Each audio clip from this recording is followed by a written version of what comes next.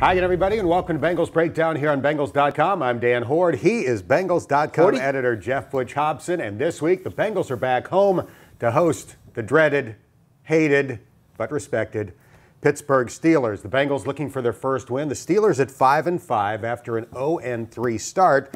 The big news this week, and I'll admit I did not see it coming at the beginning of the week, the return of Hoard. He will make his first start, or at least we think he'll make his first start all year at left tackle. Yeah, he's gone from, being almost persona non grata to he's back here, he's making a start, and, at least the guys at left tackle, because the poor guys that have been playing for the Bengals have been, John Jerry, God love him, is a backup right guard. Andre Smith is a backup right tackle. Both guys have 5 starts at left tackle for this team, and that's, as Jim Turner said the other day after practice, the Bengals offensive line coach, he has no more respect for anybody that he's ever coached than Andre Smith and John Jerry. So, Cordy gets a shot, and this is what kind of this stretch since in the last 3 years has been for the Bengals offensive line. I figured I'm going to look up a nice Dan Hoard nugget. When is the last time the Bengals started 3 left tackles in a season? Last year. So that's not a trend that that's something that they have to battle. So maybe Cordy gives them some ballast over there this week. Well, let's hope, because the Steelers have 34 sacks. They sacked Andy Dalton 8 times in the first meeting back in week 4 of the season. Of course, another thing that would help slow down the pass rush would be a great rushing attack. The Bengals have had it the last 2 weeks, including a season-high 170+ at Oakland last week. I'm glad you threw. That's a good segue right into how do you stop that pass rush. Run it a little bit, and I think in the last 3 weeks, and Zach Taylor talked about this, they're at 5.1 yards per carry, which is 6th best in the league. Joe Mixon looks like the Joe Mixon of last year when he led the AFC in rushing, and Joe Mixon has had a pretty good success against the Steelers. He's got a 5.5 yards per career against the Steelers. So it would seem to be a perfect storm where looks like the Bengals are going to have no A.J. Green and no Auden Tate.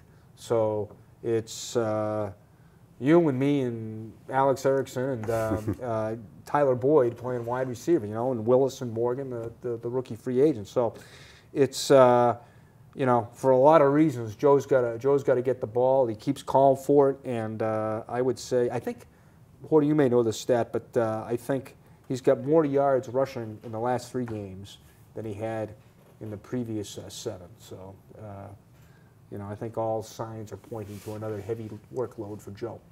We know the Bengals have not been strong on offense this year. Well, the Steelers might have even been worse to this point of the season. The Bengals ranked 27th in yards per game. The Steelers are 28th.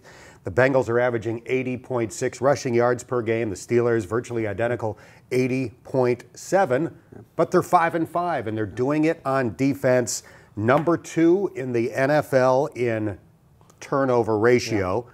They've got a +9 turnover ratio. Only the Patriots are better at a ridiculous +18. Yeah.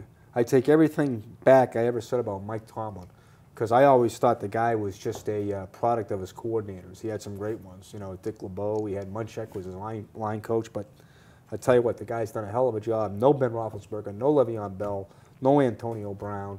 He's got him in the hunt.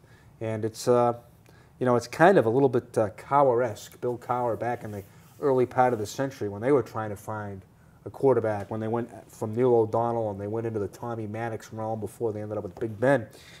Defense, running the ball. Now, they haven't been running the ball. They haven't been running the ball that well, which is surprising, but that's how good the defense has been. Nick Eason, who was the Bengals defensive line coach, played for Mike Tomlin and won a ring with Mike Tomlin. Same stuff. He's saying it's the same stuff. What they do with that defense is they get you to a 3-and-out, and then they just put you in the meat grinder. Maybe the running game's not great, but they get you in a situation where they just pound it and pound it.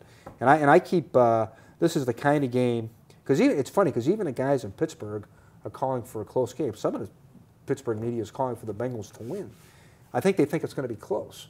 And I think it will be close. And one of these days, that special teams is going to knock the door down. The Bengals have the #1 rated special teams in the league. Close game like this, I call it Kevin Huber's revenge.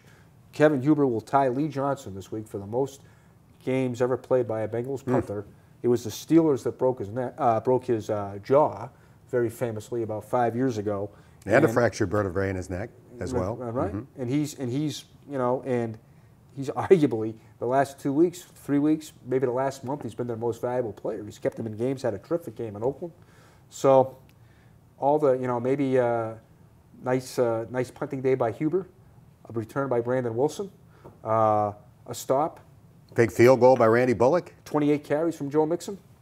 That's the recipe. We've got the blueprint. That's the recipe. A couple of other things to throw in there. The Steelers have injury issues. Not only has their offense been suspect to this point of the year, but James Conner has a shoulder problem, Juju Smith-Schuster, concussion protocol, and a knee injury. If those two guys are out, maybe this is the week.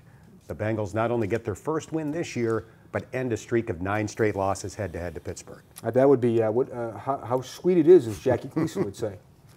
And at least some people watching this will recognize a reference to Jackie Gleason. Our 2 young photographers have no idea who we're talking about. It's the Google it.